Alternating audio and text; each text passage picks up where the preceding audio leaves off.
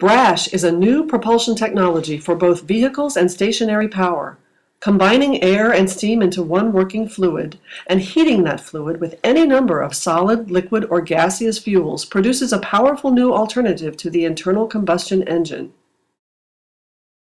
Through the generous support of the U.S. Department of Transportation and the University of Connecticut, this patented technology is advancing from theory to practice. Earlier testing of this technology proved that a small BRASH engine could power a light transport vehicle at steady state. This DOT-sponsored effort explores the operational characteristics of this technology: the time from startup to drive, the ability to maintain speed, then decelerate to a stop, and pull away from that stop, accelerating quickly. BRASH has the potential to provide this range of power more economically than conventional internal combustion engines. One important note about this video: that white cloud of water vapor is a good indication that steam provides most of the power during high-speed operation. But in real life, no one would see that cloud. For these tests, the expanded steam is vented directly to the atmosphere.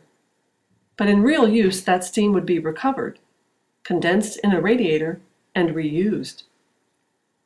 The air and steam fractions are constantly recycled. The only component that is consumed is the fuel to heat the air-steam mixture. The test vehicle from spring 2010 trials is a modified electric car fitted with a Quasiturbine 2-horsepower steam engine as the expander. Instead of operating as a steam engine, BRASH uses a mix of pressurized air and water at steam temperatures to power the vehicle. For more recent trials, the test vehicle has been modified to include electronic regulation of propellants via National Instruments LabVIEW software and controllers. For this evaluation, the vehicle was tested in a stationary mode with wheel loads removed in order to better facilitate video recording. Consumption of air, water, and propane fuel were measured before and after each test run and monitored during testing. On November 26th of 2010, the BRASH team performed test run number 5. The following video segments demonstrating start, stop, and acceleration were extracted from run number 5. This video segment shows that BRASH is operational in seconds from a cold start, and the steam component operates within 5 seconds of start. This is in sharp contrast to other external combustion engines, like conventional steam engines, which can take many minutes for a boiler to come up to temperature. Little residual water vapor from the last run, but it's an air only.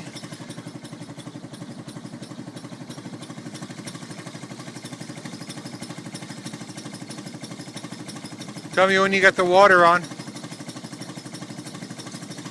Water on? Water's on. And after a momentary hesitation, you can see the pressure picking up a little bit. This video segment shows sustained low-speed operation of the BRASH engine. Low-speed operation is not particularly remarkable for a conventional internal combustion engine, but sustained low-speed operation is a challenge for some external combustion engines. BRASH manages this task by operating in an air-rich mode. Air-rich operation produces less effective power, but consumes substantially less fuel.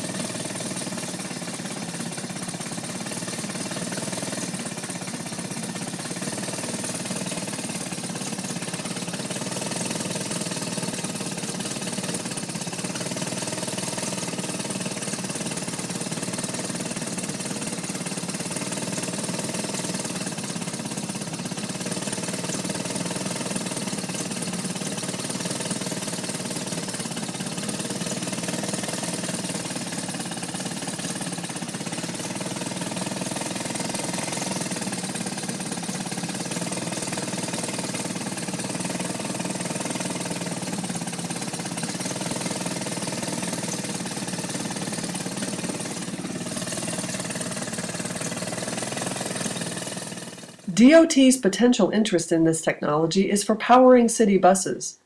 And city buses do a lot of slowing, stopping to pick up passengers, and then accelerating away from the curb. How well does BRASH perform this task? Watch the output shaft from the Quasiturbine engine and note the slowing, stopping, and restarting. All possible because of the piloting airflow, followed by water under pressure. Why waste fuel idling an engine when you can stop and restart the engine just as easily?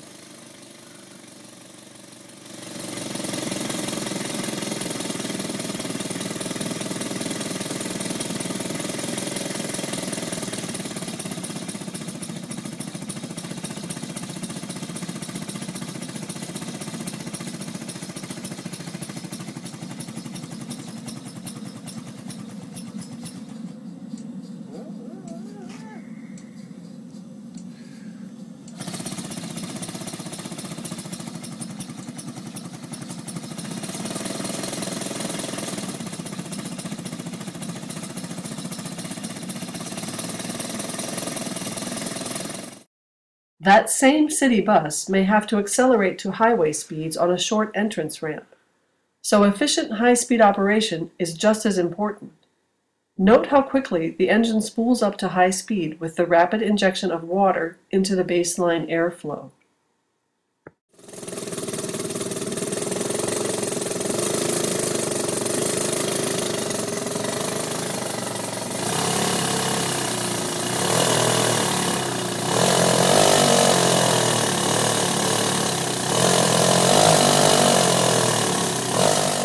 The steam-rich propellant forms quickly and efficiently in the heater section and immediately enters the expander for useful work.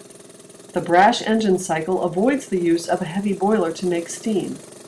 BRASH steam is generated as the mix passes through the hot section, a fraction of a second before it is injected into the expander. This process is safer, more responsive, and more economical than conventional steam power.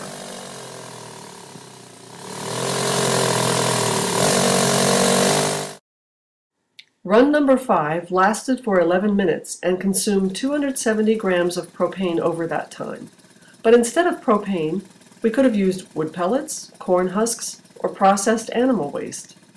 Running at variable speeds for that 11 minutes produced an average 24 boiler horsepower from the heater section, enough to power a 10 or 12 horsepower engine with a fuel economy of 110 miles per gallon.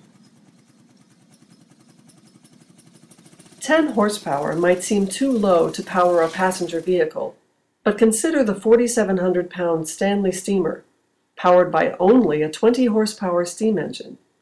The Stanley climbed Mount Washington and carried 4 passengers at 80 miles per hour, all from a 20 horsepower engine.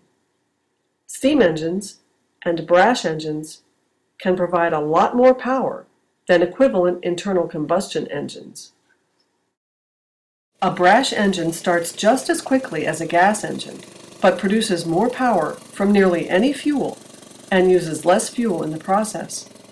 Our 2 goals for 2011 are installing a 20 horsepower BRASH engine into a small pickup truck and developing the first lightweight, modular, combined heat and power unit for residential and remote use.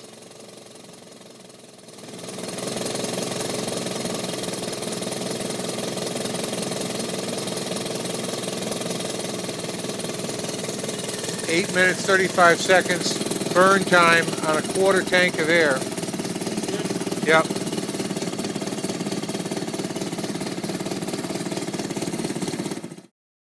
For more information, please visit brashengines.com.